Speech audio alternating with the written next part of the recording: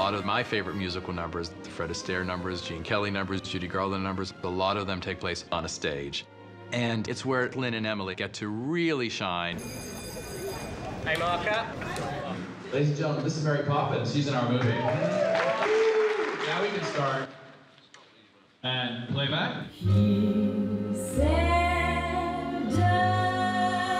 Cover is not the book, so open it up and take a look. Cause under the covers one discovers that the king may be a crook. You know, when you think about the penguins dancing with Dick Van Dyke, it's like she has little backup boys. Look how funny they are. Wow.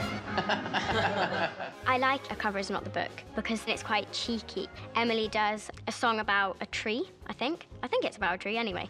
I don't know. Which proves a cover is not the book, so open it up and take a look. It was quite hard not to eat too much candy floss, yes. You've eaten too much.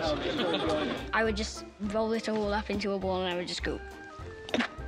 Which is pretty hard not to get sick from. Fortunately, I didn't. You'll find your first impression was mistook. Yeah-da-da-da. For a cover is nice, but a cover is not the book. In the original, they reacted so beautifully to the animation. It was so seamless. Lynn and I ran that thing over and over again.